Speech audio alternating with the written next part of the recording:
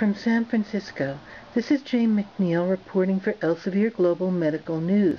I'm at the 50th Annual Meeting of the American Society of Hematology. A plenary presentation offered encouraging results from the first clinical test of a new targeted agent for diffuse large B-cell lymphoma and chronic lymphocytic leukemia. Fostamatinib disodium is an oral available drug. There were responses seen in each of the three groups, and responses were based on a very strict international criteria that required significant shrinkage of involved lymph nodes and other normalization of abnormalities that are associated with the tumors. 22% of these heavily pretreated patients with aggressive lymphoma responded to this pill. 10% of patients with follicular lymphoma, and over half of the relatively small number of patients treated with CLL responded to the treatment. I think perhaps most exciting about this type of targeted therapy is that it confirms the laboratory findings about the addiction to this B-cell receptor, and that inhibition of this signal, this critical survival signal, does result in tumor responses and disease stability in a large number of patients. What is this agent?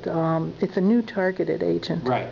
This is an example of a targeted therapy. This agent blocks a protein called SYK, S-Y-K, which is an important protein that regulates a signal from the B-cell receptor to have these cells live. So the idea, if you block SYK, you prevent this survival signal, and that allows the cells to die. The thing about this that is quite exciting is that this is a relatively specific protein to B cells, and the lymphomas that we're treating are specifically B-cell lymphomas. So we anticipate that this inhibitor should have a very good outcome in these particular diseases. Now you did a phase 1 and a phase 2 trial. What kind of patients did you use? Did you test this in, and what were your results? So this was the first set of studies in patients with cancer with this drug. This drug is a pill, and this drug is in general tolerated very well. We initially studied 13 patients in a phase 1 component just to verify that this was going to be a safe thing to do and to determine the optimal dose.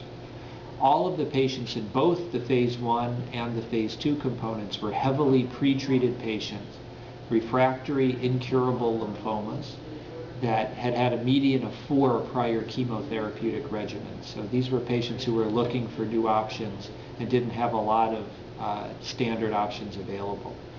In the phase 2 component, we enrolled a total of 68 patients. These were divided in 3 different groups of various subtypes of lymphomas. We saw responses in all groups, but I think the most exciting evidence was in diffuse large B-cell lymphoma, an aggressive lymphoma that's the most common lymphoma in the United States, where 22% of these heavily pretreated patients responded. And in addition, we saw some stability of disease in other patients. And similar exciting results in CLL, SLL, where in a smaller number of patients, 55% of them responded, and additional patients have stable disease. Where does this research go from here? Obviously, it's not ready for the FDA yet. No, we have more work to do. This is our first experience, and I think we're going to have very soon clinical trials designed to confirm these results in larger numbers of patients. But at the same time, we're really focusing in the laboratory on some correlative work to see if we can determine how the tumors in the patients who responded differ from the tumors in the patients who did not respond. And we actually have some early signals that we may be able to predict in advance which patients may be vulnerable to disturbing this pathway, and that could be very exciting for patients in the future.